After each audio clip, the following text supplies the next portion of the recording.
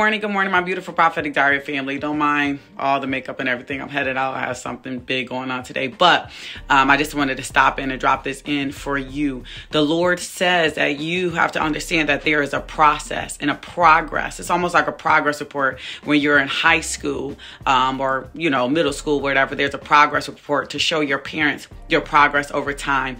God says to let you know that your spouse is progressing over time. Your marriage is progressing over time. You're progressing over time. So many of us want to hurry up and get to that finish line and hurry up and get this thing over with. But God says you might think that you're a little more finished than you really are. You might be on a high horse thinking that you're complete and you're ready, but you are working through some progress as well. But back to the spouses, God said your spouse is progressing and getting closer to the promise, getting closer to the calling. You got to understand, God, we can't see God in a physical form, but we can feel him. And it's by our faith that we know that he's not a man, it's by our faith that we know he's going to complete a thing. And the enemy want to make everything around us look contrary and make it look the total opposite of what God promises. But because we can't see and hear God say it in our faces, we have to by faith trust that our God is going to complete what he said that he's going to start. And he is going to complete it. No matter how many people want to give up or get aggravated, get frustrated, let them walk away, get tired of your process. Bye.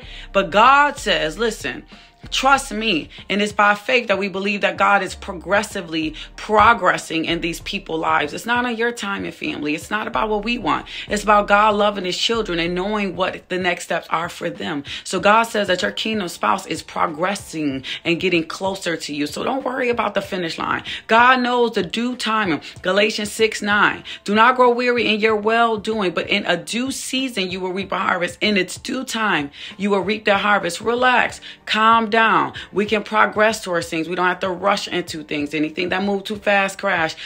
Let us allow God to work things out in his best time, because when it's time for the show gonna go down and all of your enemies gonna be sitting at that table with their mouths dropped. The enemy that thought that he can make you give up on your promise and walk away from your promise, because all he can do is try to make you grow weary in your well-doing. Satan, anybody got time for you? My God says, check out the progress report.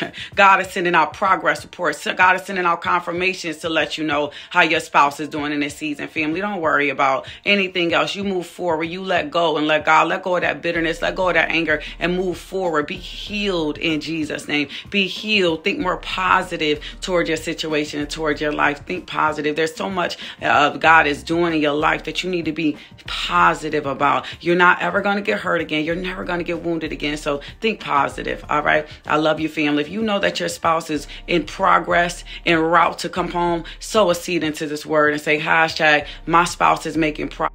In Jesus' name, every seed is watered, whether it's monetary, whether it's your time, whatever seed, the Lord will take care of it in Jesus' name. So I love you, family. Sign up for that one-on-one encouragement call. Sign up for the healing circle that take place this Saturday at 10 o'clock. KeyWitnesses.com for all your activewear, your hats, your hoodies, get fly.